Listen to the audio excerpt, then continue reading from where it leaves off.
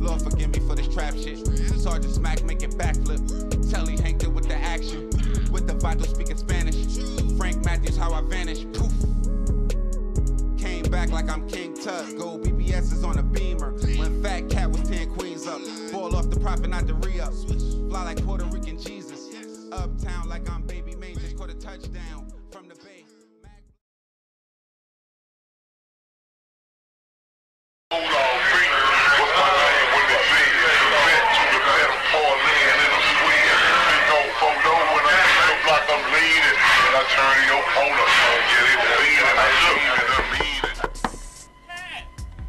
Pat, Corey say hurry up. He just called. It's his second time calling. He say he gonna be here in 10 minutes. And so he say be ready. He gonna be out there in 10 minutes. So hurry up.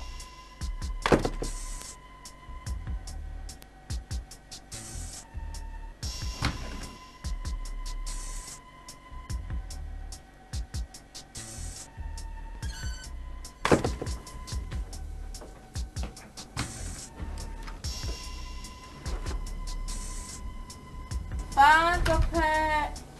Pat, what about the money you said you was gonna let me borrow? You know you're not coming right back. Pat, please be careful out there. You know what I'm saying? That's real, dog.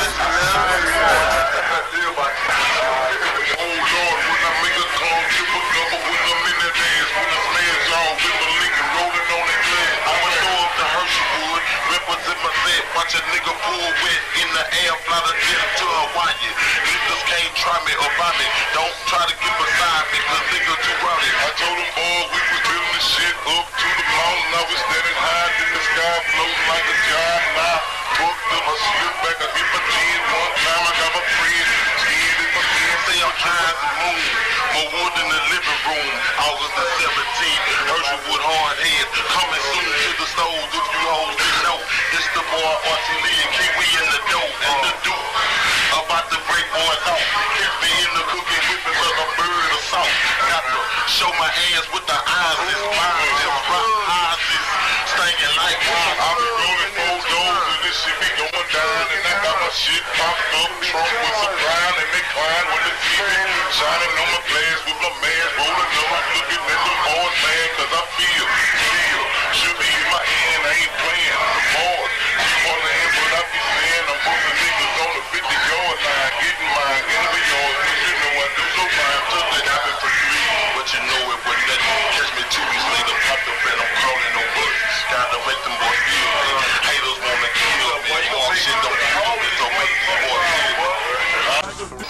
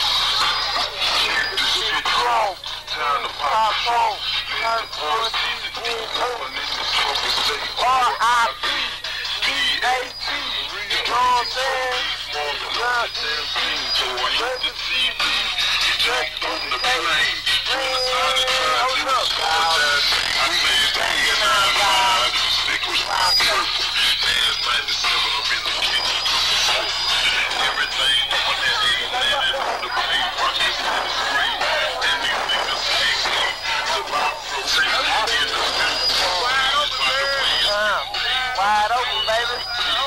Going down, baby. Nashville, Texas. Bus, do you want Texas? Live, hunt, breathe, Texas. Oh my, man, just try over my.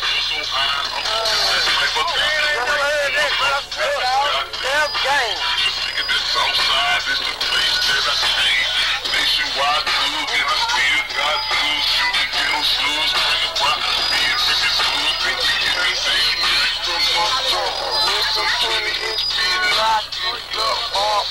Sipping on my bar, sipping like I am. Feel like I feel cause I'm bubble feeling my chill. Do it like we do it. Every day we do it like we do it. It's that bird swimming through your motherfucking fur. I don't give a damn, it's time for me. What's up, baby? Because they made my time hard, gave me case out the case. Sometimes I wanna do it because of the Man, the black waves, we gon' come and we gon' shine. The bump is just going through the bitch is wine. Come shine, Coca-Cola, and I'm real. Like him, ain't nothing. But right now, for real, we got rappers and ballers going down. Hey, they got a record. Man, what?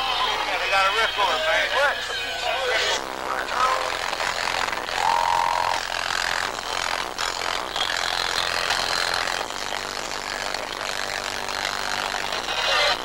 Like king.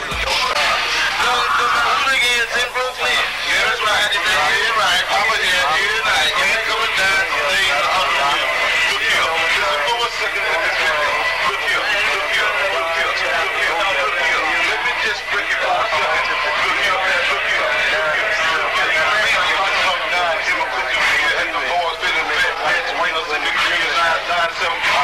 Rolling in my ribs, getting them on your corner. These boys tell them right ahead that they feel me. But you know I feel them too. So I hold it down Ruger, cause I know that the truth. Had to stay on the stand. God put that damn crack. Now I'm coming down this day, bro, like that's the back. Got stole, I'm a roll. Watch a young nigga hoe. Big paper, I'm a fold with the bulldog hoe. Rappers squeezing the Bible, and they out the sky. When I pull up red, what would they reply? Damn, sometimes I think of the dream, pulling up on the scene with my sprays and lean. Now these hoes all free. What's my name when they say back to the pedal, parlaying in a swing. Big old photo when I feel like I'm leaning. And I turn to your corner, get it leaning. I look. Yo, we back. It's your ace Popalot. It's a whole lot of mob shit going on. We on our way to Texas with it. Meet us in Space City, H-Town. All my guys from Houston, y'all get in the comment box. Y'all know we talking about one of y'all own. Now today, I'm going to do my best to tell you the story about a legendary artist that was a member of a legendary group. And when I say legendary, in the state of Texas, though they wouldn't reach the heights and the fame of groups like the Ghetto Boys or UGK, I'm going to have to mention their names right up there in Texas lore. And the group that I'm talking about is going to be the legendary SUC, or the Screwed Up Clique, that would be headed by the legendary DJ Screw. And the person that I'm talking about is going to be a guy by the name of Patrick Lamarck Hawkins, or Fat Pat. Now, the Screwed Up Clique would be a super group of rappers that included guys like DJ Screw, Zero, Little Flip, Little Kiki, Big Pokey, C-Note, and guys like Big Hawk, that was also Fat Pat's older brother. And depending on who you ask, they would also say guys like Little Troy, Devin the Dude, and even mention UGK as almost honorary members. So if you're talking about anything about the Screwed Up Clique in the city of Houston, you're literally talking about royalty. And with it being decades since the death of Fat Pat on South Drive in Houston, his name and his music has been forever immortalized in the city. With Fat Pat being only 27 at the time of his death, he was born in the early 1970s. At an early age, he would find himself in a music group named DEA, or Dead in Alliance, along with his older brother Hawk, DJ Screw, and another guy by the name of KK. And looking at it all these years later, it looks to me as the beginning stages or the formation of what will become the legendary Screwed Up Clique. Now, I'm sure somebody is going to describe it in the comment box way better than I can. But in my estimation, the Screwed Up Clique was just a bunch of talented guys that would get together and they would literally freestyle.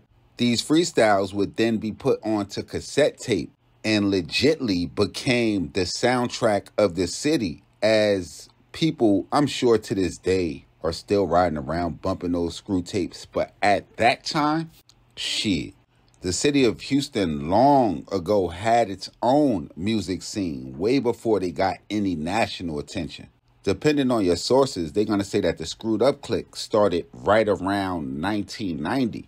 And though the tapes were filled with a lot of memorable and talented artists, if you bring up the Screwed Up Clique in the city of Houston, I'm sure Fat Pat is going to be one of the first names that come up. And me literally being the outsider, I first heard about Fat Pat and DJ Screw or the Screwed Up Clique after both of their deaths.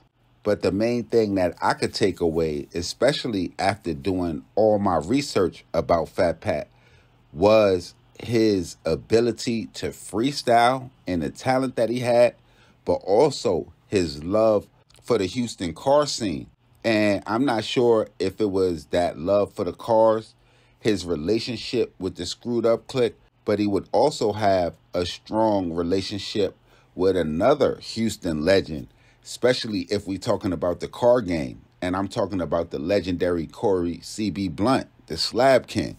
And if y'all don't know about Corey Blunt, or y'all ain't happen to see the Mob Ties episode we did on him, y'all check that out. And it's going to let you know everything you need to know as far as about who was running the car game back in them days. So with Fat Pat being who he was, the whole city would be shocked on February 3rd, 1998, a date that will live in infamy in the city of Houston, after Fat Pat would be fatally shot and killed at the Meadows Southwest apartment complex in Houston. Conflicting stories would eventually come out after his death, with one story saying that he had gone to a promoter's apartment to collect money that he had been owed for a show, while he had friends waiting in the car for him. One theory alleges once he was inside of the apartment, he was shot in the head and killed. Another theory had him being killed in the hallway before he even made it to the apartment. But in an article remembering him, the XXL would put out a theory that he was in fact going to see a music promoter that, according to KDH News, was also a drug kingpin that at one time had apparently been on the run after a Central Texas Narcotics Task Force would recover approximately 2.2 kilograms of cocaine, a pound of marijuana, and 2 firearms from a location he had been linked to in Nolanville. But despite that, in the rumors, I could not see where anybody had been tried or convicted for the murder of Patrick Fat Pat Hawkins. And depending on who you ask, and even looking back at the relationship now, a lot of people would say that the death of Fat Pat took a big toll on DJ Screw, who I'm sure was pouring up at the time, because shit, getting screwed pouring, he almost like the forefather of just drinking syrup. But just going through the death of your friend would have to take a toll on you, as DJ Screw would die only 2 years after the murder of Fat Pat. Now, Fat Pat is going to be, like many of those that we covered, a legend in their city that was gone too soon. Now, if you're from the city of Houston, please get in the comment box, because these people don't understand when I'm covering guys like Fat Pat. Definitely let them know how legendary the Screwed Up Clique was. Now, y'all make sure you hit the red subscribe right under this video so y'all know when this real Trill Spill shit is dropping. Y'all get in the comment box flooded. Let me know where we need to go, what stories we missed, what we got wrong, what gangsters we need to cover, who we missed. Y'all know y'all can get at me on Instagram, on Twitter, POP_A_LOT. And I'm going to be back ASAP, man. Shout out to Houston, man. We appreciate the red carpet. Shit got Popalot. Mob.